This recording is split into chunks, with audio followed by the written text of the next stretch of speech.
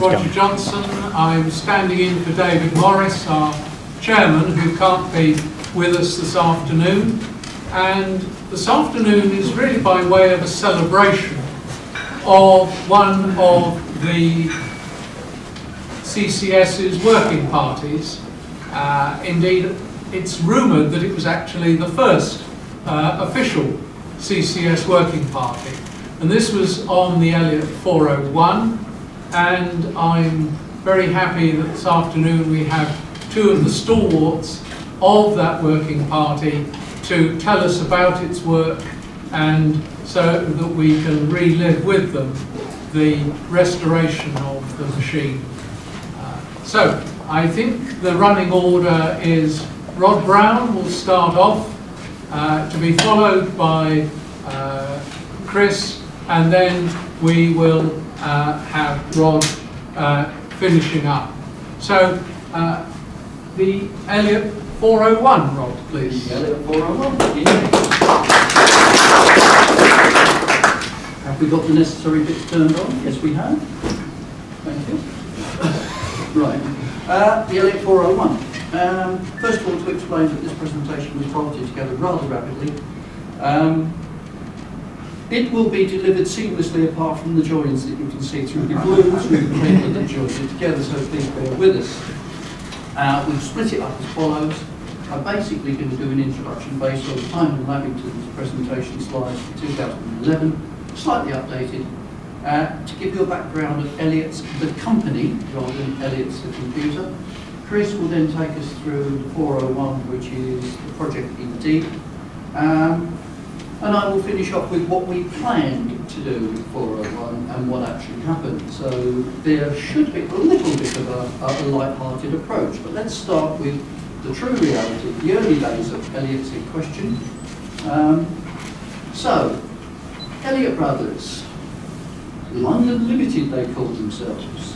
This is the Lewisham factory in 1900. It's alongside the railway line in and out of London. But there's a trading history. And the trading history goes back to 1804, when one William Elliott, an instrument maker in Tash Street, Gray's London, was making drawing instruments. And the company traded all out to 1900, when they founded their factory in London. This black trapezoid building, by the way, whoops, this black trapezoid building was put up by the Admiralty, and it was put up for, quote, special purposes. What it actually contained was file control testing systems, and file control in those days were electromechanical analog computers which tried to take the roll of the ship away and actually to insert the guns in the right place. And as we all know, with bodies used to the armament situation, if you throw enough shells into the same square mile, you might hit something. So this is what they were trying to do. These file control systems were purely electromechanical, and these were the mainstay of the company's product lines for the government. Here we see some systems on the testing area floor. They're big, they're bulky, they're heavy, but they have to survive because these are going to war, no less. When installed on board a ship, it's very frapped, but they've still got to survive. They've still got to get there. However, at the close of war, Elliott's are in trouble. With every other company, suddenly the work has died out. There's a lack of confidence in the senior management. Trading at a loss as a company, and they're down to just 800 employees. But the most important thing is they had no electronic skills at all. In a very short period of time, this company turned itself around. We need to see why. And here we see the main members of the company at that time. One, Leon Bagrit, who features heavily, and a lot of it is down to Leon. And at his side, we have Dr. Lawrence Ross. This was Leon Bagrit's technical director. He was a very able mechanical engineer, no electronics, who joined Leon when Leon started a company called BP Swift, which was just part of Leon Bagrit's empire of companies. And to the right, we have one Edgar Hertzfeld. He's a financial partner of Leon's. and he features between 1947 and 1968, so he covers the most important times in this company. And at the very bottom, somebody who you think is quite minor until you realise his role. This is John Coles, and he comes in from the ex-Admiralty radar research team and brings in those very important foundations of electronic skills. He moved into Elliott's and he stayed from 1946, the point where things started to turn around, and he stayed literally just before things started. But what I would like to read you is just a few facts about Leon Bagrick, which I was unaware of before I started this. He was born in Russia. He studied at Birkbeck College in London University, and starting with a small company in 1935, for many years he headed around and actually began the firm of Elliott Automation Limited, which outside the United States was the largest computer manufacturer in the world in those days. That's quite an accolade. He was a member of the Council of Scientific and Industrial Research, the Council of Technology. He was the director of the Royal Opera House, well done. And he was a Reith Lecturer in 1964, so quite a person. Leon Bagrick was also a great innovator, who in 1947, now Sir Leon Bagrick, acquired control of Elliott Brothers Limited. So this is where it all starts to join up. And in 1958, Elliott and Associated Automation Limited were formed to produce Elliott Automation. This company pioneered the use of computers in the industry and made the word automation definitely a household word. But what surprised me is when I started digging into this was the book written by Leon Bagrick in 1966, and I stress 1966, and I'll quote one or two items from it. It is now possible to envisage personal computers small enough to be taken around in one's car in 1966, or even one's pocket. Yes, he was seeing ahead. They could be plugged into a national computer grid, possibly worldwide, possibly connected to an information system. This man was thinking. Perhaps the most far-reaching use of this new generation of computers will be in the retention and communication and information of all kinds of information, possibly worldwide. He really was thinking ahead, wasn't he?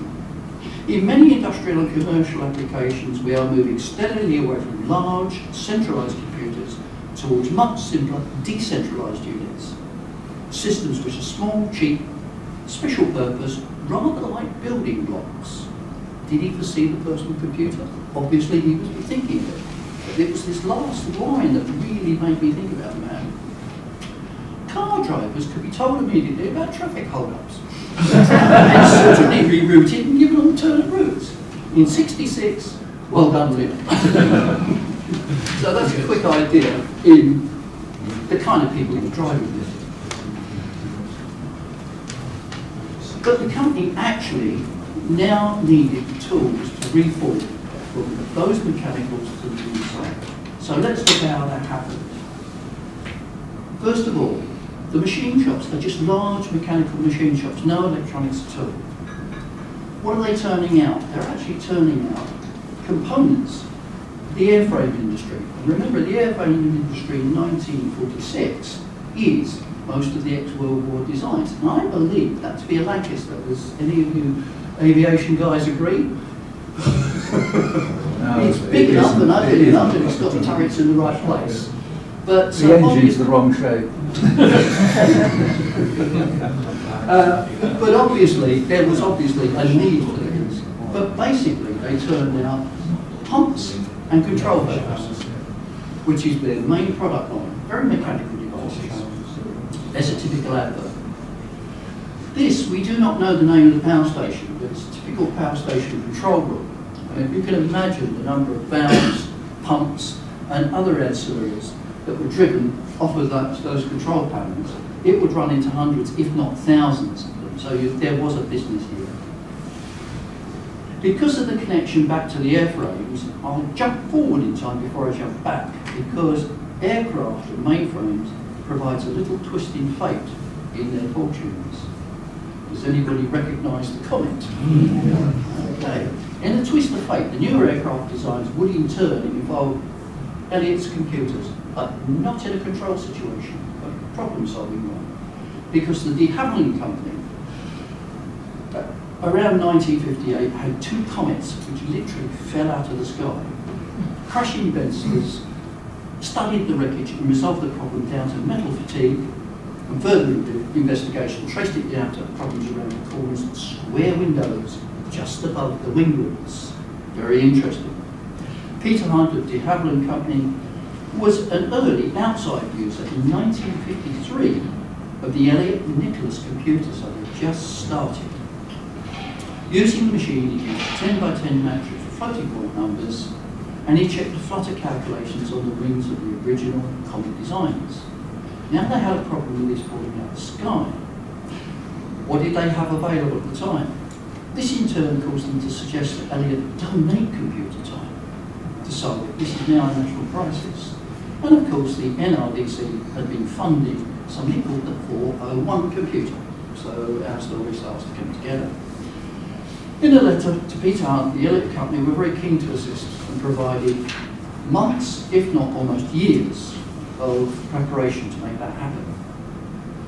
This transpired to be one way forward, but we need to see how they got there. What they did is they brought in a person who had specialised skills in radar. And the kind of radar that they were involved with, the MR55 units, big, bulky and horrible. What they were very good at was innovating. And their aerial designs over and above that basic one was to take a square aerial and produce 4 tiny aerials within the plate. They did this for a reason, because now you can have up, down, left, right information by comparing the magnitude of 4 signals back from one radar atlas. So they were starting to innovate. And what we see is work continuing on radar. This one is a small Type 275, as fitted to HMS Tobruk, and again, we're looking at dates of 1951. So as a company, they've now gone from mechanical through radar into computers. It's a classic route, as we all know. The development of the electronics all took place at Boreham Wood, and Boreham Wood was the first time they bolted together the 152 computer. This was an early attempt at calculating and doing post-signal analysis on the MR55 radars. These MR55 radars, in turn, would drive development of parts of the 152 computer. The biggest problem with the 152 computer was all of the logic was early printed circuits on glass. And there was a problem with the etching. Basically, the boards just carried on etching when they were working. They had gone to miniature Pento valves, they'd gone for glass because they thought it was safe. The rest of the world, of course, moved on to Paxilin and everybody solved the problem. So they were experimental. These developments led to a growing development in pulse and signal processing, and it's just what is needed for them to produce out our machine, the Elliott 401. And it came out in their product line, as you can see, in 1953. We have 2 classic photos here, one with covers on and one with covers off. And this is the machine that we recognise today. Business growth in UK spread up to 1964. 64 is important in the history of Elliott because it was probably the peak of what they were doing. They started out with just 3 factories down in the south. They were Lewisham, Boreham Wood and Rochester. And as time went by, up to 64, they actually made 10 locations. Bayonne, East Kilbride, Maryport, Slough, Wilston, Melksham, Park Royal and even Frimley. And towards the end of it, they were driving not just 800 employees, but 22,400. They had a floor area of 4.2 million square foot production space, and they were turning out a decent £4.13 million in 1964. So as a company, they probably reached their peak, and that turns out to be true. Because if we now look at what happened, we can see Leon Baker sitting in front of one of his prized products. I'm not quite sure if that's a 401 or a 403. example. Perfectly left-type lot. But between 46 to 52, they opened the labs. BP Swift then acquires Rochester, which is why they're there. And the Elliott brothers start to make a modest profit, which is going to go big time, as we can see. There's marketing arrangements with NCR. Elliott Automation is formed, and in this year, Elliott Automation makes 50% of all new computers. Remember, numbers are quite small, but 50% is quite a lot. EA's profits and size of the company is at its highest point. From 64 on, we start to see the company doing the opposite. EA merges with English Electric, ICL is formed, ICL absorbs some of them, and in '88 is the end of Elliott as a trading name. So we've seen good years of Elliott here. But we do see the rest of their products moving on into defence and aerospace, and certainly via Marconi and BAE systems. Now I trust that that is a foundation of the Elliott company to understand how they managed to produce such a range of products. Above all, we are focusing on the Elliott 401. The main thing we're trying to stress today is the fact that we, as Computer Conservation Society, started a project, possibly one, I believe anyway, one of the first projects that we put together. Today is basically the closure of that project. So Chris was heavily involved in the project throughout his time, and Chris is now going to take us through the project period. After that, I'll explain why. Towards the end of it, we didn't actually do a lot more, but we did try. But we are the CCS. Chris, you okay? Yeah. And this is where you have to watch the paper because the joins aren't too smooth. Are you happy?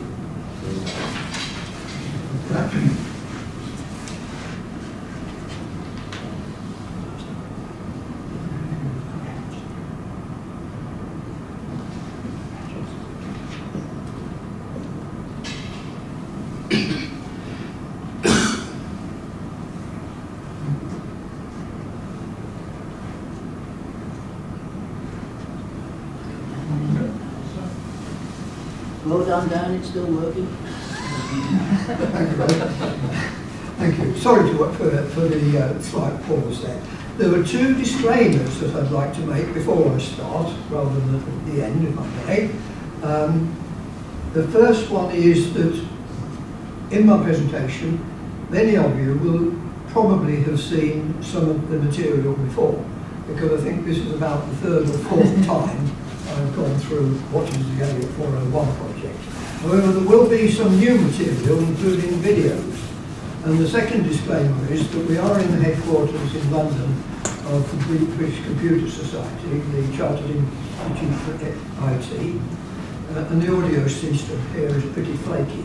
So when we come to the videos, you have to listen very carefully to the narration and soundtrack, which at home on my computer and indeed on the presentation is very good. So with those disclaimers, let's get off the ground.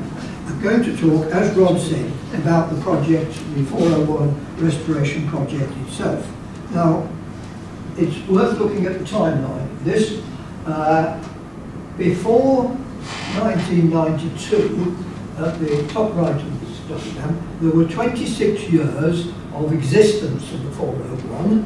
About 6, 7, 8 years of that was productive work at Cambridge University and at the Rothamsted Agricultural Experimental Research Station.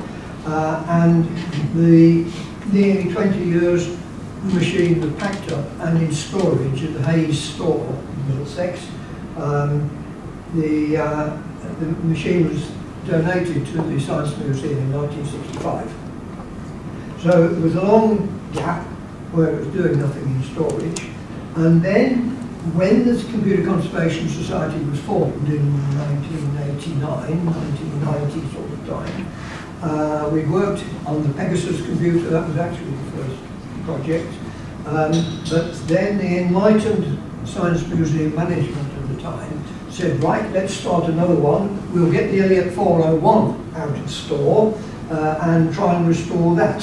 And so 1992, that was brought out of store. 1993, we started work on the machine. And then you can see that after 4 years, we actually moved away from South Kensington and then there was 14 or 15 years at Blythe House, Blythe in North Kensington, of which in that 14 years about 6 were productive and quite a lot of gaps. But we'll come to that in a moment. Now then, the Working Party was formed in 1992, and the initial job was to be indoctrinated in curatorial procedures by Doran Swain and others, and I seized the job of being leader, and we had members, John Cooper, late John Cooper, who only was with us for about a year, Len Hewitt, Peter Holland, Maurice Hill, Tony Sale were the initial members of the Working Party, and we also immediately made contact with a set of pioneer consultants, many of whom had been the designers of 401 essentially. Andrew St Johnson, Hugh Devonall, Harry Carpenter, Lawrence Clark, all ex-Elliott people. Gavin Ross and Stuart Ellis at Rothamsted, who had been users of the machine, and so we made contact with these people to try to extract from them any information we needed to make a success of the conservation. So in 1992 it moved from storage, and the first thing was that the museum conservation department, as it was then, started conserving the machine. That's to say, cleaning it, restoring parts that were perished, and essentially bringing it to a state where you have to use white gloves to handle it. And so that was really the start of the project. And at an early stage, having gone through the documentation that came with the machine, we discovered that the logic diagrams describing the logic of how it worked were incomplete. In fact, they were the original logic diagrams from about 1964, and by 1954, I beg your pardon, and by the time we got the machine, of course, it had been heavily modified at Cambridge and at Rothamsted, and we didn't actually get the logic diagrams which the maintenance engineers must have used there, and so an early task was to elucidate what the logic was actually like. And so that's quite easy really, you just trace the wiring, don't you? Well, it was all white wires, so that's a bad start. But nevertheless, Peter Holland and Maurice Hill tackled the job, the tedious job of tracing the actual logic by just tracing the wiring of the thing.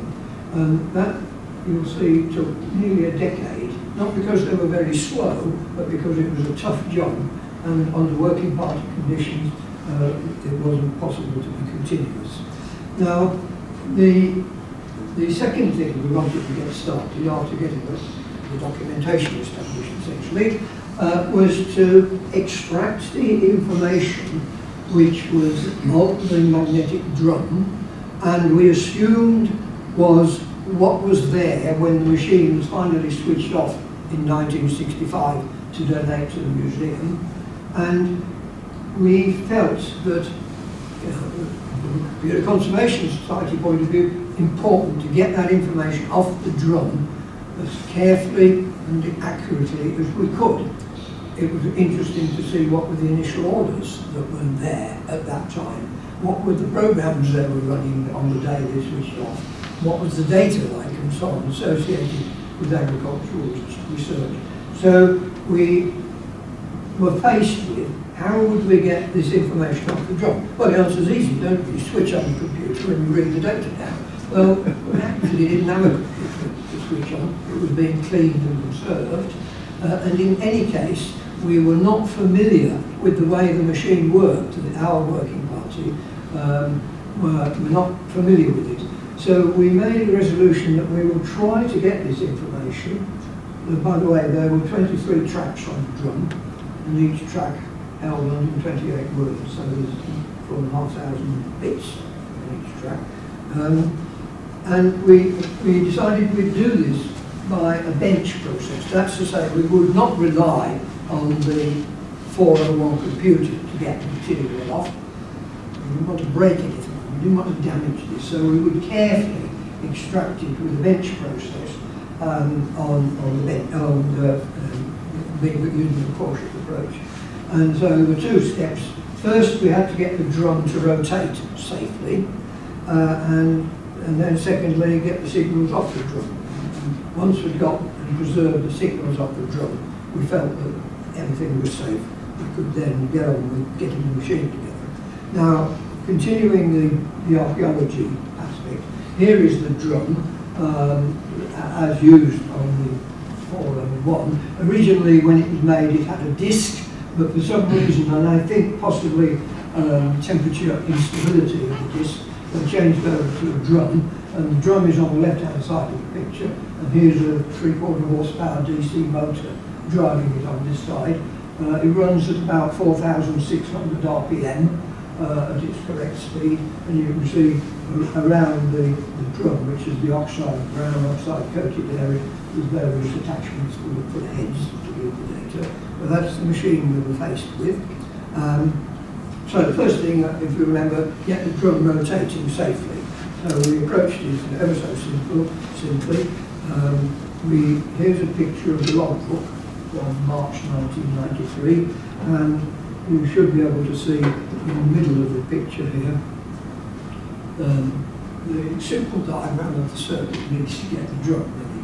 There are two rectifiers fed off the mains, one to feed the armature, the other to feed the field, and the one feeding the armature is through a variac. So with that, we can safely bring the drum up to speed. There's no servo control, there's no automatic switching system to bring it on. It's all done manually, but it's so simple that we've got good control of what we're doing.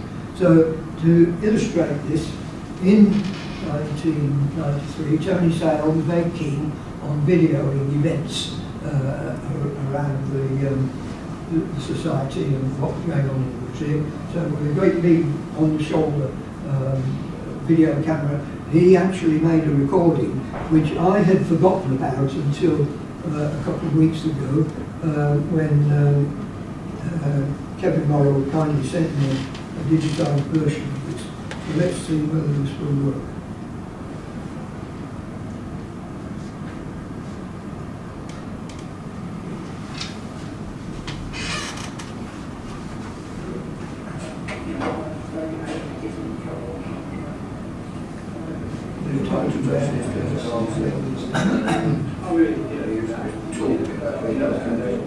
Sorry, the volume is turned up as hard as it ever was.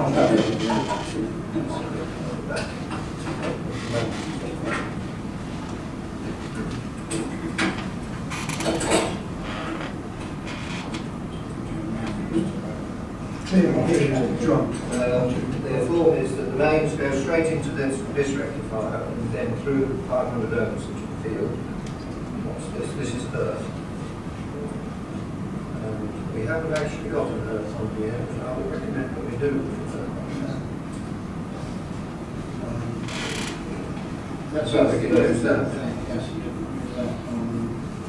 Having got that circuit, part of the circuit is the field circuit, which we'll bring on first, and through the resistor, we would expect to get, what shall we say, 180 volts on there, when I switch on.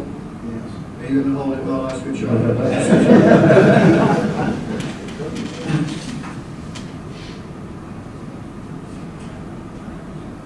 No, wrong.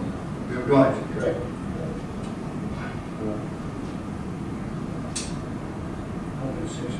170 volts. Okay, so that's an energized field. Similarly, if I turn up the armature with nothing,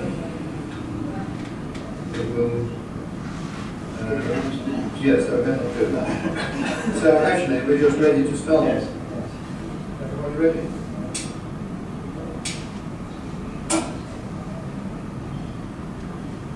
It's down. Yes, it's down.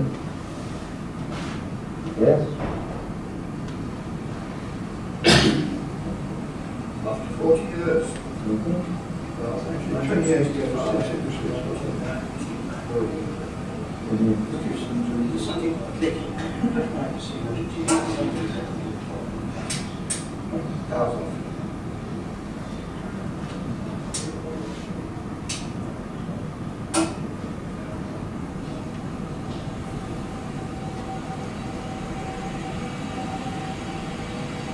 You feel the clicking noise, Harry? probably just saying the first part of the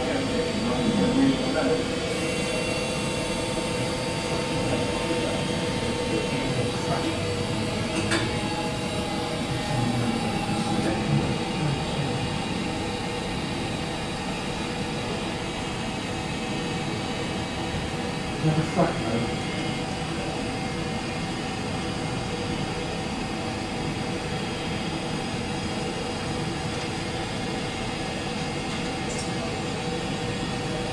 Chairman, 2,000. 2,100. One way to go. Same amount.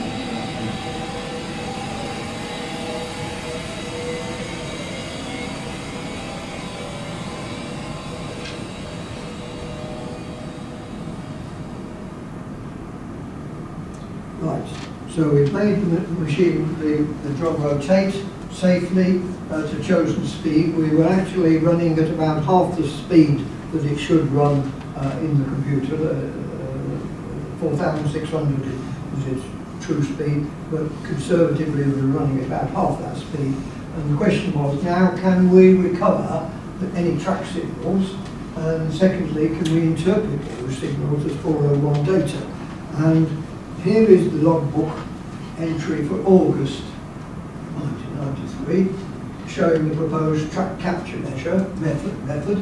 On the left-hand side, the head feeds an amplifier with a gain of 1,000, so that we get about 5-volt signals peak to peak. These were fed into an analog-digital 6-bit converter sampled at 4 megahertz. And all this equipment was actually built by Tony Sale at home.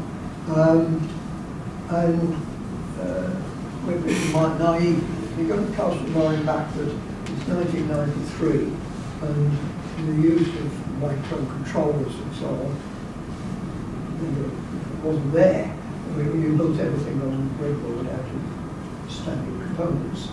A 64 kilobyte buffer, and that was limited to 64 kilobytes because MS-DOS software limited its address range was really 64 kilobytes. So we couldn't handle the buffers bigger than that. Then a serial interface into a PC file. There was an Amiga computer involved in this, and I can't remember what its role was, but the program in the PC was called Amigin. But the upshot was that actually produced a file of sampled analog data.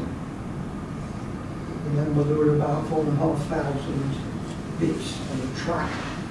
So one track into 64 kilobytes meant that they were sampling at around about 12 or 13 samples per bit, per Elliott 401 bit.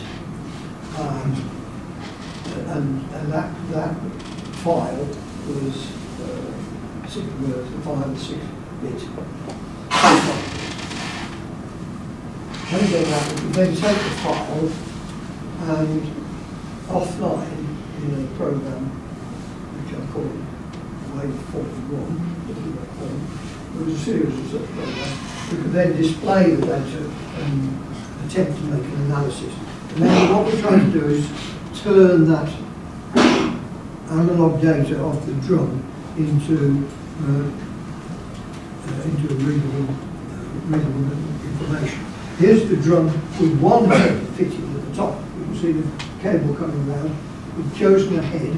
We've chosen a very conservative gap between the head and the drum surface. Should be about a thou, but we probably had it set out at that time to about 0.004 of an inch.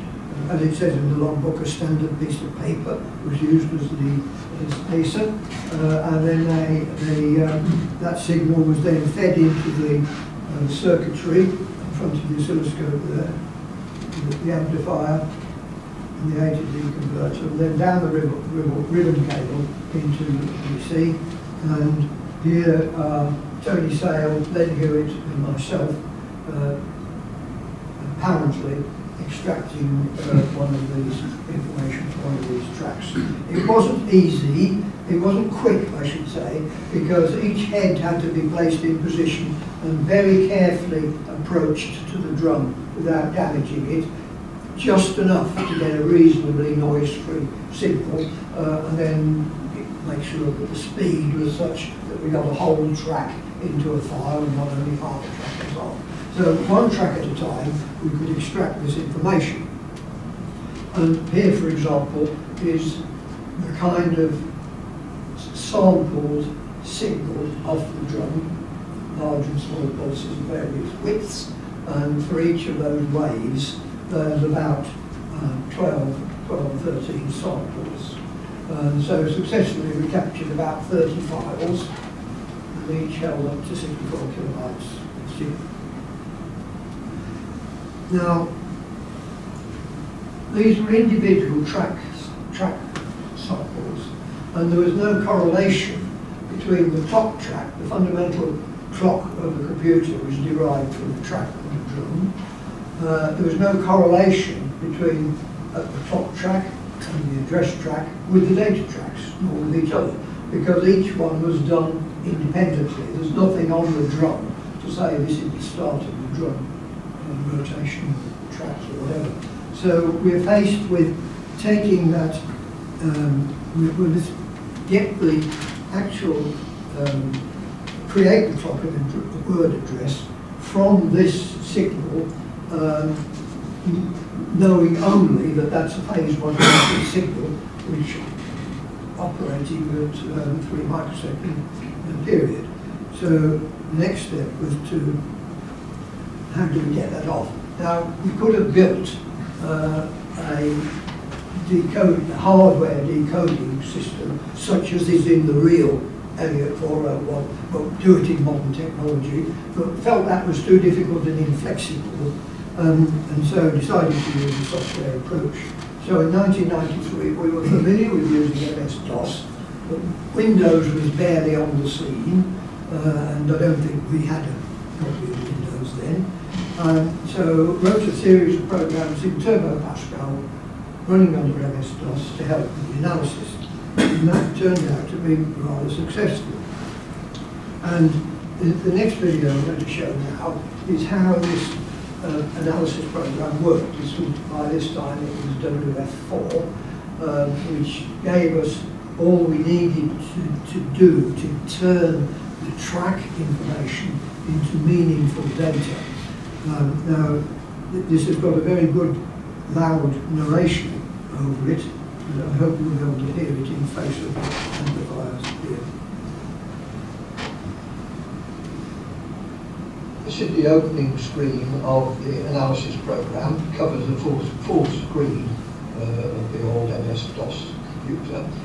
Don't forget that the program will be entirely keyboard controlled, because we didn't have the luxury of a mouse at the time.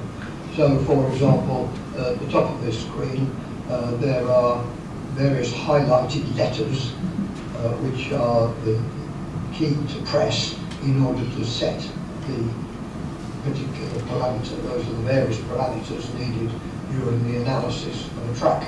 And the bottom part of the screen has other controls in order to do various actions not parameterized.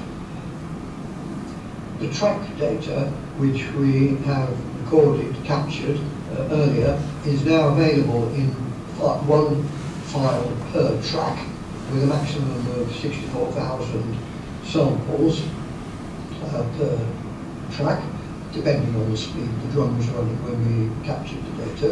And we can now load the information for a track into this tool, and we can do that by saying load the head address.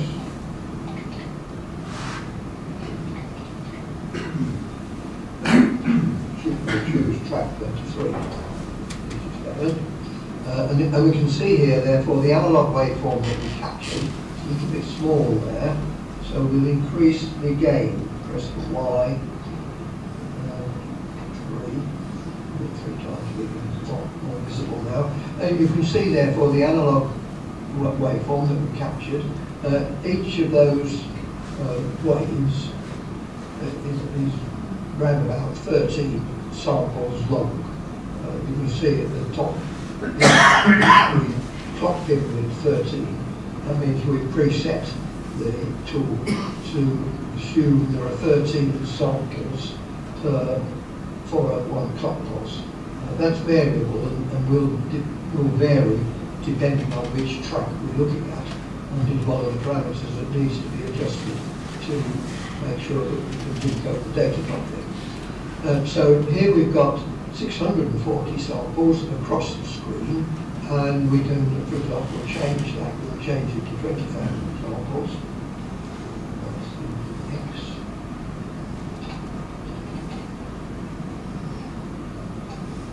And now we can see the mass of half the data from the track, all crammed up together. Picture of the envelope and the signal on the drum. Not too useful at this stage, other than for checking that we've got a reasonable capture. So we'll go back to our previous width. Here we are. You can see not only large and small waves in this sample, but little anomalies here and there, including little sort of glitches on the falling edge of the wave. These, we can at least see these and see that that's actually on the drum, and they can be clues to where a word starts and so on in amongst the data. Now, below the sample data is a red line, the so-called threshold. I'll set that to be 25.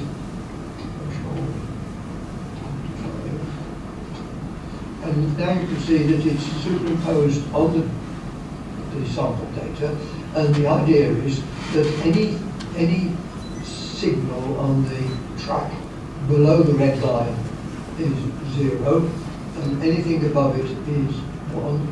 Better, I should say, anything below is low and anything above is high, so that we get a square wave signal, which is the squared up analog data just below that data, and we should really move the red line so it's roughly in the middle of the sample. Raise it.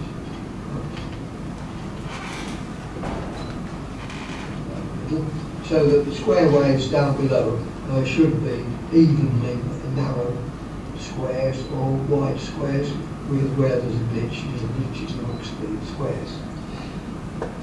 And we've got next to be able to take those square waves and sample them with the equivalent of the 401 clock to decode the data that's in there. Now, below the square wave, you can see some little tick marks, and they're set to represent the 401 clock.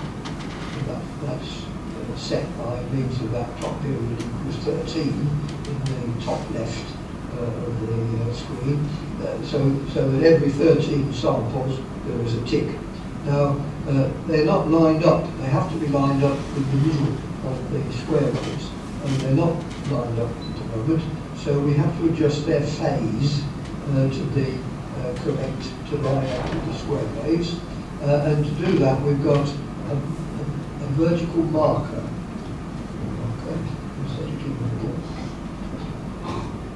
And this is a timing marker. That vertical red line is a timing marker to pinpoint a particular sample on this wave. It's a little bit to the right of the trough in the waveform, and I'd like it on the bottom of the trough. So we'll move it back a little bit. So that's now on the bottom of the trough, and that's where we would like to sample the square wave pulse. And so we need to move those tick marks to line up with that marker. We're keen to do that. Now the phase of those tick marks now starts where the marker is, and we now see that those tick marks all align nicely with the square wave above, and that then encodes to be a bit stream 0, 0, 0, 1, etc. along below the tick marks, and in turn that bit stream can be analysed by the program into 32-bit chunks, each of which could represent a word drum. And furthermore, it can format such a word into a 401 instruction, and we can see below the bit stream there 2.125 3604 0.0, which looks like a plausible 401 instruction. And the 2.125 would be the address of the next instruction to be executed after this. The 3604 is the function code and source and destination registers of the instruction, and 0.0 is the address of the operand required by the instruction. So that looks like a plausible instruction, and we can scroll horizontally through the data, through the sample data, to see whether there are any more which look plausible. And that's 5.2, 417, 4.0, and so on. So scroll through that one didn't look plausible, so 127 else doesn't seem to be all one. But it might be a reflection, I don't know.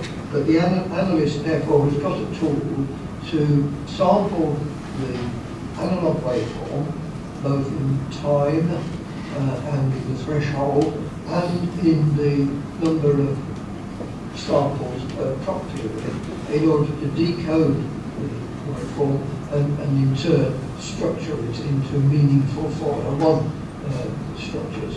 Now, there are further controls down at the bottom of the screen to print this decoded data on the printer in various formats, and then we can use that. What we're aiming at is to get 128 plausible words off this track, and we can print that and then analyse separately to find which are the words which start the track, and so on. It's done separately from this analysis.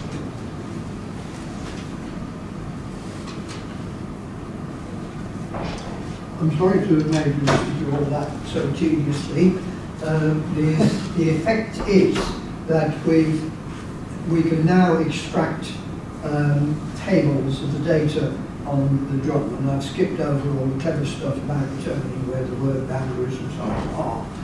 But here is head 2, track 2, with the sequence of 128 locations on the track, left-hand sides, 0 down to 29 and so on, several pages of this, and the analyst by hand would go through, assuming that he's made a judgment that it's instructions and not data. It actually looks as though it's a data track by the numbers on the right-hand side.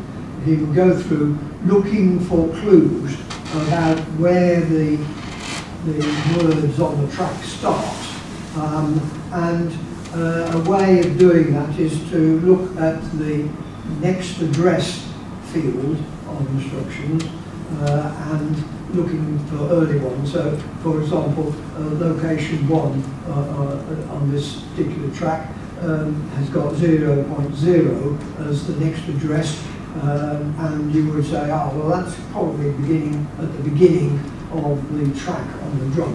Well, in fact, they're not instructions, because they all say that's the next instruction. But by doing this kind of analysis of the location of words on this track, which we haven't yet oriented to be correctly synchronized with the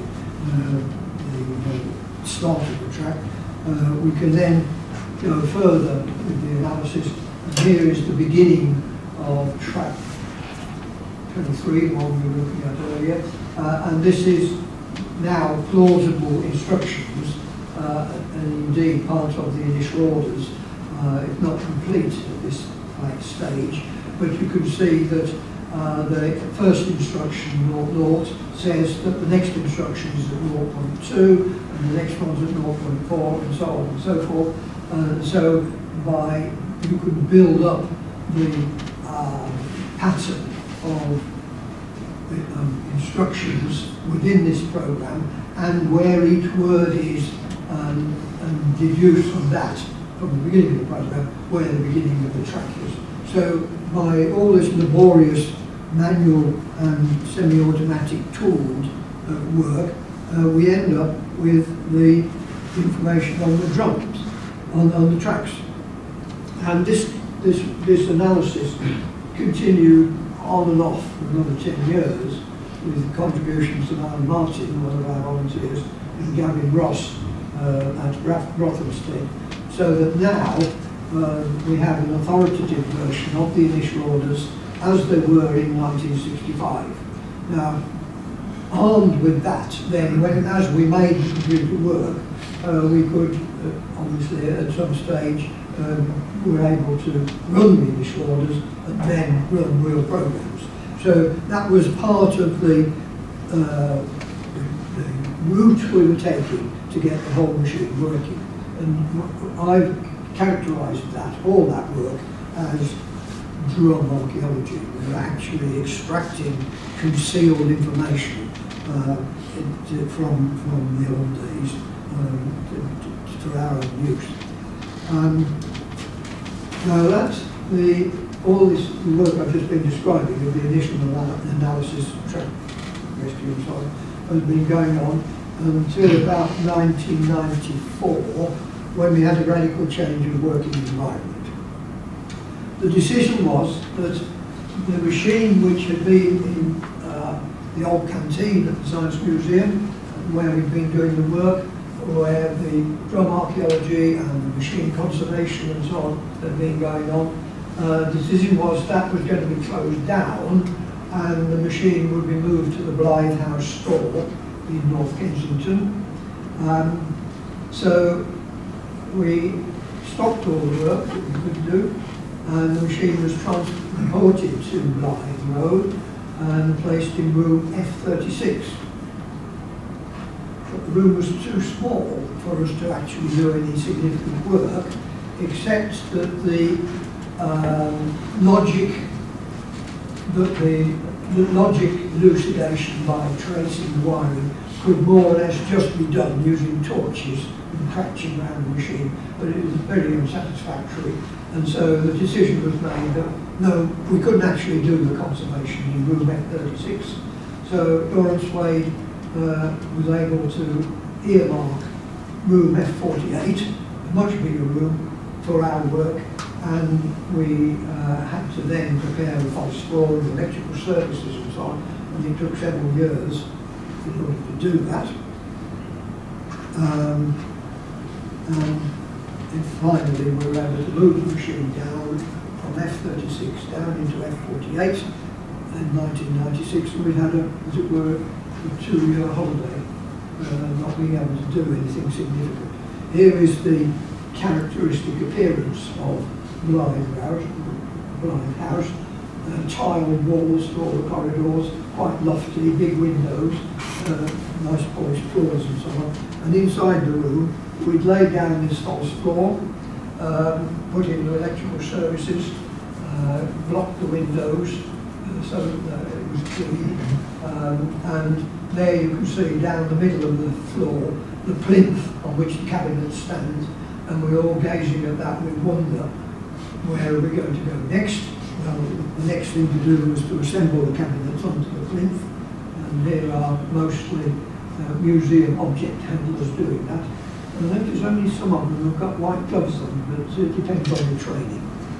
And here it was assembled, and again we rest and look and see, well, we've achieved something. We've assembled the main machine in place. Where are we going to conserve it? I always think of this as bringing back the Ark of the Covenant. It's actually the drum in its box, which for some reason was left at South Kensington, and was eventually brought up to North Kensington and put in place.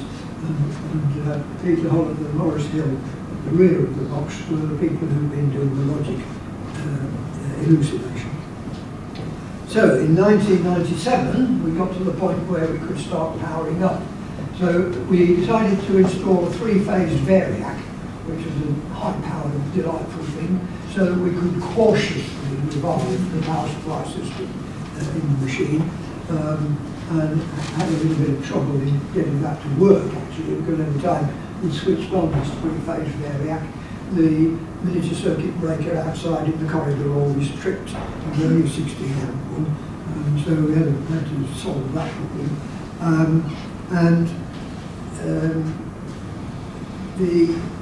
This very point, there was a prolonged hiatus when we didn't do much work apart from elucidating the logic of the wiring, with very little commissioning work being done on the machine due to a change in priorities. This was partly that the Elliott 401 project leader was called away to do the Manchester Baby replica. Unfortunately, got in the way, and so it was very intermittent.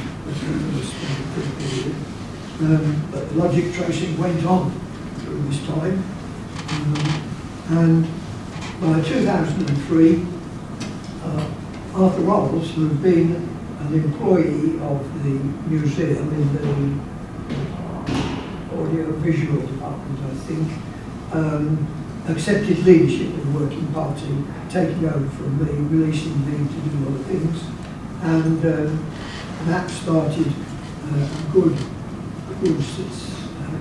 system. By April 2004, the working party reformed and started meeting again, picking up on the earlier plans and the task scripts which we developed in the previous period of work. We've got a process that for every task that had to be done, like get the power supplies working, we would build up a script of subtasks which had to be done and tests which had to be done, so that we didn't just go bullet a gate and switch on, sort of hope for the best. We had a systematic way of tackling each little problem, and these were scripted, and we all agreed that these scripts should do the task. They were safe, they weren't going to do damage to the machine, and so on. So those were all sort of lying on the table, ready to take forward when the working party restarted. And the power supply system, the control system for the power supply system, was surprisingly hard to get working. Now, it always impresses me that the pioneers were able to get that machine built and working, and demonstrated at the Physical Society exhibition in April 1953. And yet here, with all our experience and knowledge over the years, it was hard to get it to work properly. The power supply system was quite complicated, with all sorts of interlocks, that the door's got to be closed, and the power's got to be right in that cabinet before you can do that. So it's quite a complicated control system. And everything was joined together with little paint and plugs and sockets in the plinth. So this cabinet was plugged into the plinth, so was that. And there was a long chain of interlocks through all this. And after 25 years in storage at the Hayes store, on and messing it about, carrying it to the packet, then up to here, the problems with plugs and sockets were quite severe, and you'd spend a lot of time tracing the wire and wagging it. Oh, that's good, that's done right. Wonder what it was. Next week you come in and it's the same again. Then, do you remember to look at the same problem? So there was a lot of intermittencies of that sort, which actually plagued us for the whole time. By 2005, we had got the power supply system going, and we were ready to make the drum system work. And we wanted to get the drum system working with its proper logic associated with it, because that supplied the clock pulses and the address tracks, the timing pulses needed by the rest of the machine. It was quite an important priority. So that was what we got on. And here is part of the working party at that time. You can see Peter Lawrence, the monster comes on, and he's with us in the middle of the audience. Peter Holland coming round to the front, the drum in its cabinet at the end here, Arthur Rolls there, and someone else at the back, I can't remember who that was, trying to get into the system to work. So from then on, from 2005 onwards, the working party is meeting regularly every 2 weeks. With Peter Lawrence now, I remember. And we've got the logbook, and we've had the logbook photocopied in PDF. And it is a real experience to work through the pages of that logbook. Fortnight after fortnight, the working party met, we were working on this, and we couldn't and establish what was different from the last time and it seemed to work and so on. And the dogged continuing to work to get the thing working according to the script was moving forward with this regular set of working days. When it did work, when the drum did work, particularly that sort of thing that might happen is the drum provides the clock pulses for the main computer, 333.3 kilohertz.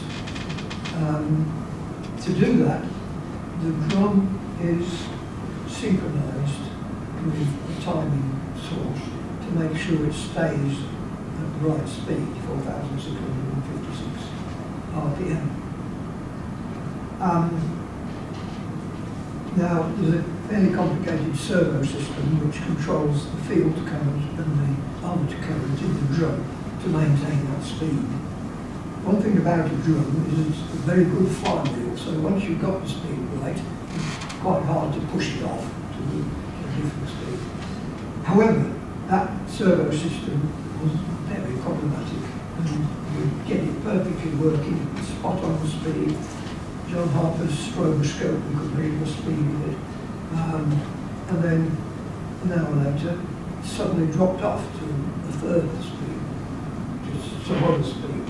And you go and look at it and it would come back. And trying to find where the unreliability was with a complicated servo system, it was very difficult. So when it worked on a good day, it was fine. You got timing pulses and you could commission the rest of the machine and move forward. But when it didn't, you had to go back and get the drum working again. But over a decade of patient work by Morrison and Kidholm, we finally elucidated the correct logic diagrams, so we could start commissioning the machine properly. And we did have some success getting the monitor unit to mechanically. That was the unit which wrote the picture of it. The monitor unit on the right-hand side, and with two screens and all those push buttons down the middle, you can see what are in the registers and track addresses, all sorts of useful information.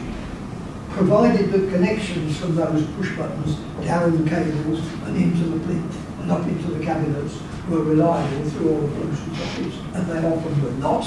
But in principle, that was the way to handle it. And you'll see rows of hand switches in the middle of that right-hand cabinet, which is the way you put manual instructions and manual data into the machine. And those have specialised electronics with delay lines with many coils on to do the number generating. And one of those was broken and almost unmendable. So we had all sorts of problems trying to get that to work.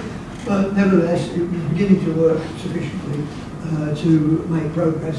And the other cabinet is the input-output operator's cabinet with a big hole in the top where the typewriter should be had you got it, and the little bit on the top of the side is the tape reader. So the monitor unit we got going, and we, by 2008, success was on the horizon. By perseverance of these 2 weekly meetings, plagued with dodgy connections, puzzling circuit design, document discrepancies, etc., were beginning to show results. And indeed, the initial orders on ROM track 0 could regularly be downloaded, although the drum persisted being unreliable. But on a good day, you could get the download of the initial orders. And it was now possible to attempt to make individual orders operate within the control logic. And for example, I noted in the logbook that one of the orders in the initial orders was to read the next character from the paper tape reader, which we just saw was on top of the operator's cabinet. And the logbook notes that they traced the signal to the paper tape reader that had attempted to read something, but there wasn't any paper, and in any case the tape reader was seized up. So they were making good progress now, after all these years of preliminary work on trying to get the thing commissioned. However, in 2009, Pegasus incident involved over further work. We weren't allowed to work on the machine. In fact, the CCS was allowed to work on any of the Science Museum's machines. And the very last entry in the logbook records a visit by specialists to carry out an asbestos survey on the machine, and essentially that was where no further work could carry on because of this embargo. So to get that far, what is it, 1992, 93 to 2008, it was 17, 18 years, with gaps. A lot of effort going into it. Norman Swade and Tony Sale were key to getting the project established because Darwin had the power to get things out of storeroom and authorise us to do it. And they both continued to give us support. Darwin getting room F48 refurbished and so on. He was telling me before lunch that he'd been told that he could have £500 for making a false floor and doing the electrics. And it had to come out of his discretionary budget, but in the end the Science Museum did pay for it because it cost quite a lot more than £500. John Cooper, then Peter Holland and Morris, Arthur Gold, all these people were regular or intermittent members or leaders of the project. Many designers and users of the 401 were interested in the project, especially Harry Carpenter and Gavin Ross, who gave us quite a lot of help. So I think now, I would say that from our point of view, that was the end of doing work on the 401 project. But Rod will now complete the story by saying, where do we go from here? What do you want?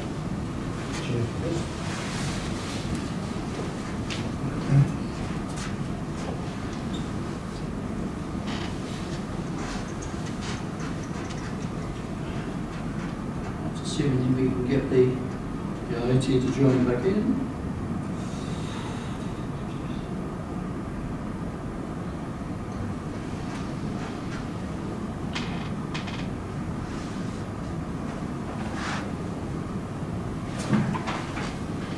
Okay, thanks Chris.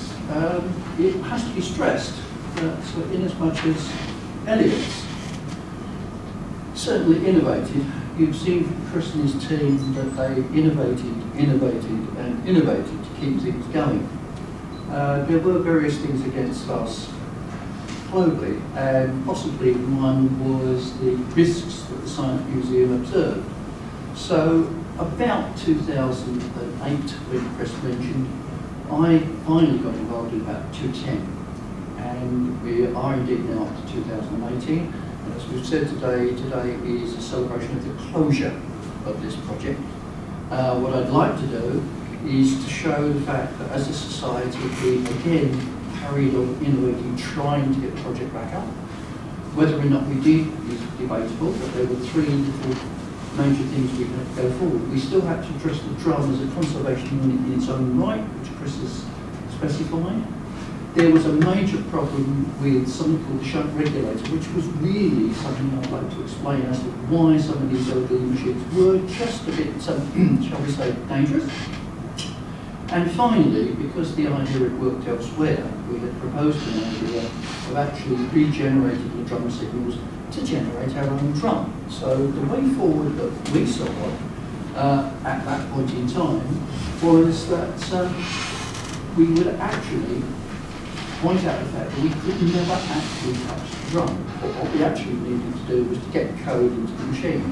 What we needed to do was provide the machine with clock, timing, address, and a single track, which I think was initial orders that we chose. We had actually done this before in another project. Everything on that drum was totally independent, so the idea was to take the drum away and replace it with a pseudo drum, an emulated drum. Something which again was being done by the society in the form of Delwyn and emulated disk drives. So in the tradition of the CCS, we had actually used this technique on the 1300. We only used it for about a month, but it actually solved the problem. What we had to do was to generate clock, track markers and 4 lots of data. at the correct wave shapes, but everything had been burnt into an EEPROM, but we had no drum. So if we follow this one as engineers for a little while, we basically have a free-running oscillator which drives a counter. The counter produces a binary pattern which scans the EEPROM. The signals come flying out of the EEPROM, they're wave-shaped. But the big trick, because it's not a real drum, is somewhere in the EEPROM you set the marker to say it's the end of the spin. Strangely enough, if you clear the counter, you repeat the pattern over and over and over again. You have a virtual drum. What you don't have, unfortunately, are the nice waveforms that you need to feed into the machine. So what I did is I took this proposal from the 1301, which had worked, and we would never have got the initial orders off the 1300 project without it. Fortunately, the 401 already had a copy of its initial orders, and we adapted it. Same idea, one oscillator running, drives a counter, scans the EEPROM. In the case of the 401, we only needed to generate a maximum 2 lots of addresses. One address marked, hot track, and the initial orders data stream. If we could get initial orders in reliably and clock the machine reliably, we stood a chance. So thus was the proposal that actually went into the Science Museum, that we would generate a pseudo-drum. Unfortunately, we were never allowed to build it because of the hiatus of work, but we knew the idea worked. So this proposal went forward, and we actually talked them through what we wanted to do. They agreed it was a way forward, but as we've said, there were other little problems. What we were going to use, of course, was that recovered data that Chris, Tony, Sarah had actually got. So it's exactly the same, and we think it would have worked. The Science Museum in turn had their own ideas. What we really needed to do was to actually address the problems they were throwing at us. And there were shared problems, whether we liked it or not. The Science Museum was not too happy with some of the risks that were involved with valve machines. So the last thing, binary data popping out of the EEPROM, and again we had to emulate that drum shape. Whether or not we actually used it or not, the big target. What we did with those waveforms was to pump them into the clock amp, pump them into the address counter amp and the data amps. Every one of those little boxes there is replicated by that valve circuit, and it's the head switching. It's the minimum interference with the machine. But one of the problems that we had, we actually shared with another machine at the same period. It was the Pegasus. When I was reading Simon's book, I discovered that actually some of the designers, when they left of it, actually went and worked on the design of Pegasus. Nice to know that people were still moving forward. But there was a common feature, and that was the use of asbestos. And it's asbestos for a very good reason, because both machines use something called a shunt regulator. Sorry to take you through this, but we need to explain why these machines were considered to be dangerous. Basically, you're generating 12 kilowatts of power, arguably say about 500 volts, at 25 amps. It's a killer voltage generated. This is why engineers, that when they worked on these machines, only had one hand near the machine at any point in time. Anybody who put 2 hands near these machines tended not to be around for too long. So, this is the basic power supply, but I want to explain what is happening. This cabinet can demand power very, very rapidly. Even in these machines, which were valve machines, we're talking about power supplies that had to respond rapidly. So all I could do was generate 12 kilowatts, and if they didn't use 10 kilowatts, they'd need to throw it away. So there's a lot of heat produced in this dump load, and that's where the asbestos issue came up. I can just take you through why these shunt regulators were so quite dangerous. So we'll look at a normal load, and perhaps 60% of the power is being in the machine, and 40% is being thrown away. You're writing code, you're reading programs, the demands of the machine can change, and it can swipe up to maximum. Suddenly you're pushing 95% of that power into the box, just wasting time. And alternately, even on the next instruction, it can go down to minimum. You really do have a power supply that's having to respond rapidly, and all it can do there is the same again, throw the excess into the dumpo, but we're throwing away 60. That's a big percentage, they're high voltages, they're heavy ampeраges, quite dangerous. For argument's sake, we'll say it goes back up to maximum, the figures you've just seen, and again, for argument's sake, we'll say it goes down to minimum, and then surprise, surprise, it returns to normal. So these power supplies actually were working very, very hard. The problem that we had with, not so much with Pegasus, although we were allowed to, if I remember rightly, interchangeable fuse holders and many of the components. The problem with the 401 was that the original elements were wound on asbestos forms. They had to go. At about the same point in time, we launched another project within our society. We had launched EDSAC. And while they were looking for valves on EDSAC, I was looking for non-asbestos fire elements to throw the power into. And the one thing that I started to learn as I started with old eBay, almost everything we needed, and I think even the valves for EDSAC, was a beautiful source. So at least that one was pushed to one side. So we proposed something to the drum. We thought we tied up the asbestos problem, and we were left with just one issue. And again, I'll stress innovation, innovation. Whether or not we were allowed to use it is another issue. The power supply shunt regulator was basically put away. We had at least 12 out of the 16 elements. We knew we could move forward. It was time to go back to this old issue of trying to create a wave shape. And this was the last real effort that went into it. But we were still waiting for the scientists to say yes or no whether or not we could work on this. What we really had was, that's just the timing, a reference point. We actually had a waveform that we had to generate because we had to feed it into the 401 or the 1300. What would the machine do with that waveform? It would try and turn it back to a binary pattern. So that waveform would run in. The first thing you would do is square it up so that you start to get a chance. The next thing you would do is apply a strobe, and if you're really, really lucky, you recover the original data. The big trick was to generate that waveform. In both machines, both 1301 and 401, we actually had a friend in as much as the frequencies that were involved were pretty close. It was 250 kilohertz in the case of the 1301, and I think it was 330 or near on the 401. So what we needed was a frequency. We borrowed a trick from the radio world. The very frequencies we needed to tune to were around 430 kilohertz to actually bring those wave shapes back. There was a handy component commonly available in most transistor radios called the intermediate frequency transformer. These were all factory tuned to 455. If you took them apart, you could tweak. So the world of radio was changing, everything was going digital, so there were boxes and boxes of intermediate transformers available in good old England. The one thing that we did do when we did the 1300 version, these came in varieties of red, yellow and white, depending upon whether they were used in the circuitry.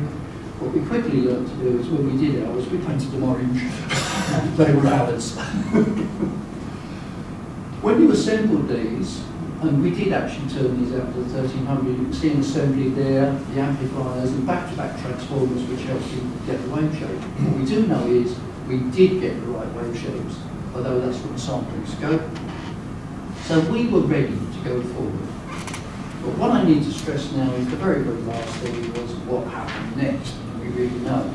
And it's not so much sad news so much as a change in liking what we did. What happened next was, as we all know, the Forensic Pegasus project closed, the Computing and Communications Gallery was built. I think they had a CBC 600, a Besson 6, something I've never seen before in my life. And we also had a console from an IBM 360. The next thing is, the Pegasus is actually removed. Sadly enough, the baggage engine is removed. The mathematics gallery was refurbished with a huge central theme of early flight and airflow, for those of you who have dodged around it. But it was not the end of the story. During the latter period of negotiations with the Science Museum, and this went on and on, as Chris and myself went through, working parties, rules, structures, hierarchies, many times they hinted that we would not have our efforts overlooked. And between you and I, dare they actually risk it? The Elliott 401 as it is today, it was saved by the CCS and all of the work you as a society put into it. This and every project you have ever started. The CCS is about to celebrate its 30th year next year. And although this project is closing today, there are many more live projects out there. So I think there's a lesson learned from this project, which we're closing. There's a lesson learned from all the other projects. Keep innovating. Computers came from innovation. Keep innovating, because that is the Elliott 401. And I call it in aspect. It's behind glass in the Science Museum today, and it's only there because of what this society did. So well done, you. Okie dokie.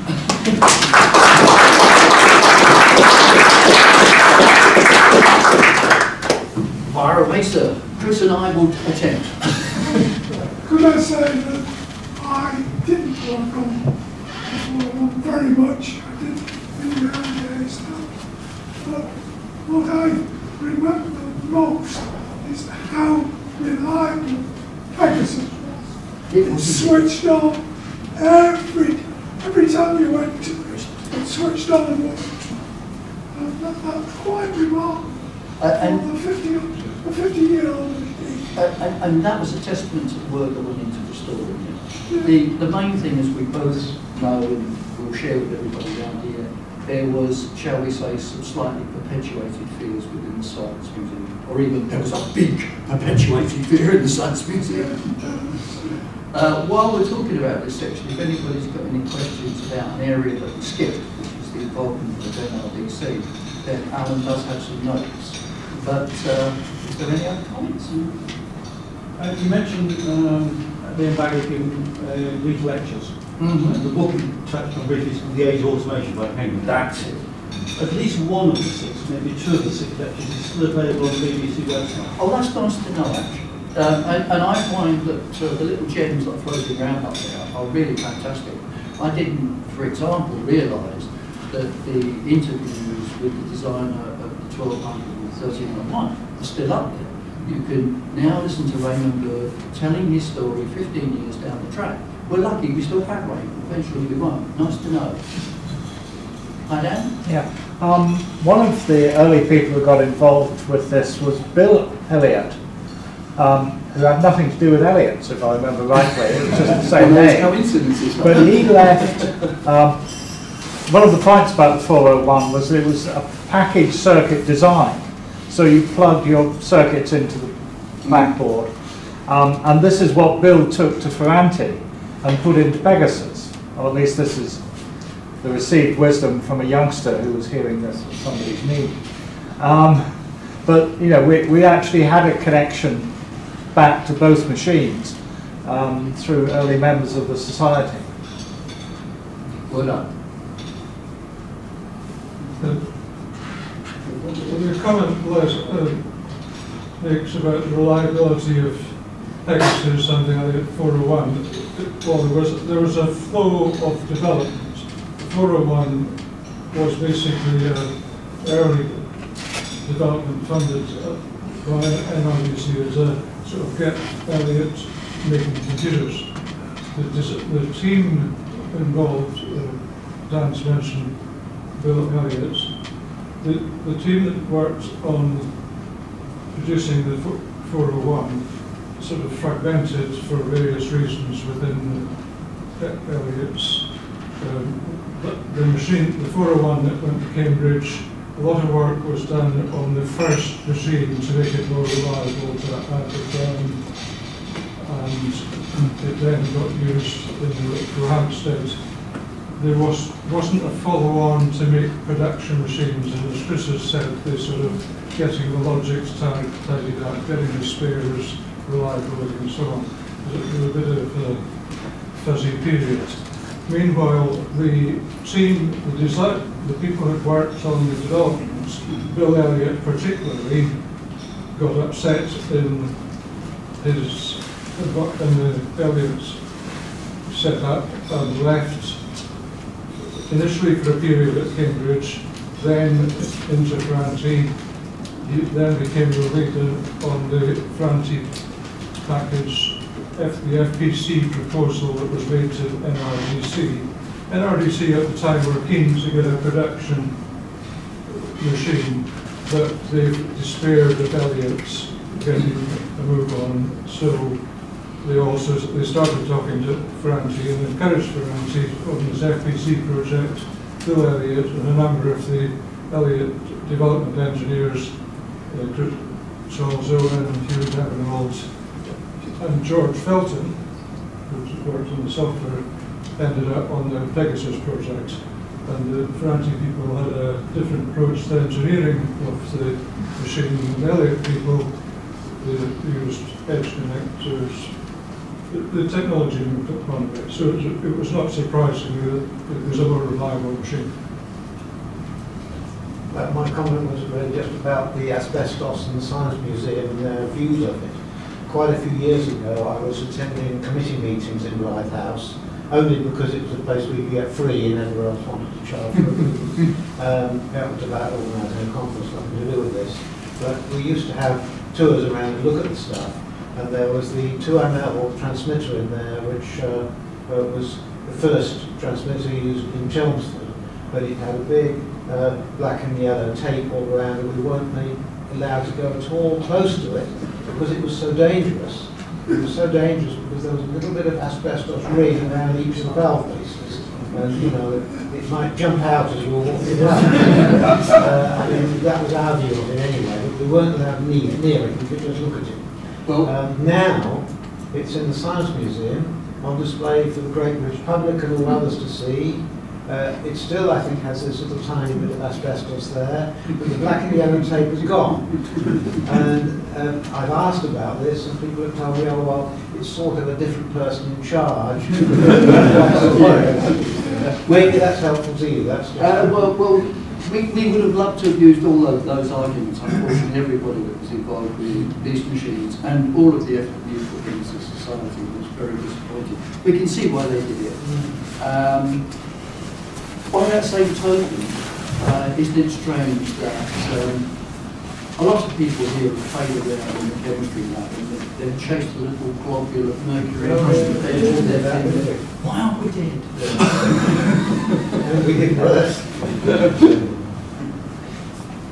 Again, another piece of received wisdom in that I stuck my head into the room occasionally in Blythe House but never really got involved. Wasn't there some problem at one point with the power supply because it had luminous paint on it? And it was going to be radioactive and deadly or something. And that they were actually, you know, sort of commercially available switches or something that glowed in the dark. But all of a sudden, there was one small temperature gauge about this big one panel which had luminous paint and radio. Can I ask Chris a question? The 401 had delay line stored. Did you ever investigate the delay line stored on the 401? The store of the machine was actually the drum, and there were registers. There were 3 registers in the machine which were really restricted delay lines, yes. And no, we barely got to that point. Sad to say, when you look at the museum now, you can't see any information about what memory. You can see a drum, but there's no statement about the relay lines or anything. There's no drum help. Peter, well, I just said the delay lines on the 401 did work. You haven't got much way of using them. They did seem to work perfectly adequately. They were incidentally a revised design, not the original. But they were short delay lines, not stalling at all. You've talked of emulating the drum. Would it have been? Is it possible to emulate the power supply? And if you go to that extent, do you get to the point where what's important about having the machine working is getting lost and therefore the project becomes pointless? Yes, in fact, what was brought home to me is we have Andrew here in charge of the EdSAC project. Now, the power supplies you've got on EdSAC are rather superb and very modern. But just throw us some scary prices for the power supplies, because I don't think the Science Museum would kind of reach out and fund it the same way as we did with EdSAC. I can't remember the number off the top of my head, but I think there are 3 boxes costed at 5,000 each. Which are then put electronics around the outside of it. So compared to building a motor generator in a separate room, it's what the original machine had. But that modern power supply doesn't use the techniques that these used. You had to generate It's power. responding in that sort of way, though. Well, no, they're probably doing it serially, I guess, aren't they? You know, you're actually switching the power on demand. The big difference is modern power supplies and switch mode power supplies. Yep. So rather than dumping current, they just produce what's needed. Thank you very much. There's a nice corollary to your story. The last machine that Cambridge University's computer lab built as a single machine was the CAP. It slightly predated switch mode power supplies. It had a current damping supply, and the damping mechanism was precisely the bar out of an electric fire. Precisely. The solution went for. But what I was trying it to glowed sweetly in the bottom of the machine. What I was trying to stress there were solutions. You couldn't find the right bit, you could find something. The other little bit about if that was done, is that would there still have been benefit in the project, or is the drum and the power supply and that sort of thing what's important about having it restored, and therefore you lose the point of the restoration? The point of actually trying to emulate the drum was to inject code into the machine so you could fault find.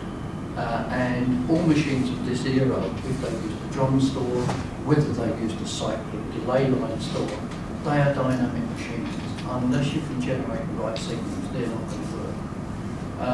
One of the things that I find quite fascinating is of a period of about 6 or 7 machines, perhaps even 6 or 7 companies. There was so much commonality in the technology at that point in time. Then suddenly we move forward to core store. Suddenly you do not need the rotating device to store programs, and you can actually see these lines coming through. This is why I found it fascinating doing part 1 of this, finding out what mind was going through the mind of Neil Bagrick, because he was obviously looking well ahead. He wasn't looking at the current technology the way we as engineers do. A lot of the things that were proposed there were just to match the technology of the day. And it shows you the lengths we had to go to try and match that technology. Whereas today, everything, let's face it, the cameras that are running at the back there are throwing the data into flash memory. Who would have thought that was possible? Sorry, totally different point. You mentioned it's the 30th year of the Society next year. There's a conference which we hope will happen in Glasgow called HistelCon, HistelCon 2019, somehow in the middle of next year, probably in Glasgow, probably at Strathclyde. It deals with really any historical themes, but one of the ideas is that the sort of main theme might be old computers of various kinds that have not been very well known and so on. So I just wondered whether there might be some linking together of things that you do. You're talking to the right society here, not just myself, but the whole of the society. Well, I'm certain that's the kind of things that we'd love to get involved with. And thank you. It's going slightly off piece, but it's picking up on Dan's remark. The RAF Museum they time limit your ability to survey any aircraft in their collection that have Reuben stars, which is most aircraft, which is a real pain if you're trying to restore something. But many of us sit in those aeroplanes for hours at a time flying, and that's perfectly all right. The CA doesn't seem to have a problem. The RAF does. It is a nightmare. And the issue with asbestos is a bit subtle. If you look at the regulations, provided the asbestos is not being moved or touched, it can be ignored. But as soon as you're in danger of moving it, and of course if it's in valve seats, as you are, that's when it becomes a hazard. So you have to be very careful when people throw the asbestos fall at you to see if they really know what they're talking about. Yes, and a lot of them don't. I mean, there's an example with Cavalier, the Second World War destroyer. which has asbestos cladding on all its steam pipes, which were covered in so much grey paint, you couldn't get at the asbestos. But the people who were in charge of it at one point said, oh, it has to be cleared out. So they got a firm in, and they cut off all the asbestos. When they came to the pipe hangers, they just cut down the side of the pipe hangers and left a disc of exposed asbestos on each side. And the people who were responsible for the ship as a museum exhibit signed off on it. So when they actually came to really try and conserve the ship, they had to do it all again because the asbestos was exposed.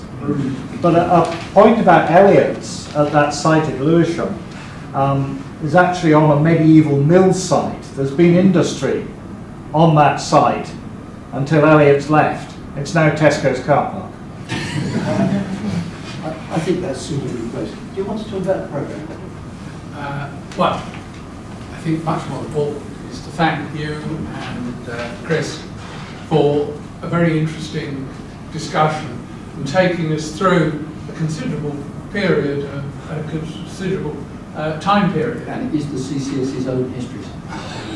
Well, something that I would, since I'm now putting the programme together for 2019, I would welcome thoughts on how we might mark our 30th anniversary next year. We need to agree when the 30th anniversary is. I shall go and talk to Doran and so on and see exactly what it is and have a look at Resurrection number 1 and see what it says. But we do need to mark it, and I think this is a wonderful example of what has been achieved on one project, and when you think about all the other projects as well that come in the CCS, a great deal has been done. But can we today thank Rod and Chris for today's talk, and also thank the whole of the working party, all of those who contributed to this fascinating story.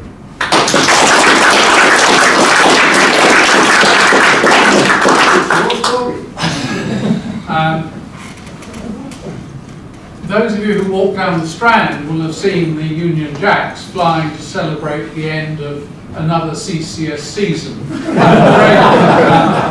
not sure who organised it, we're trying to find out, but it was very kind of them. I'm afraid this is the last meeting until the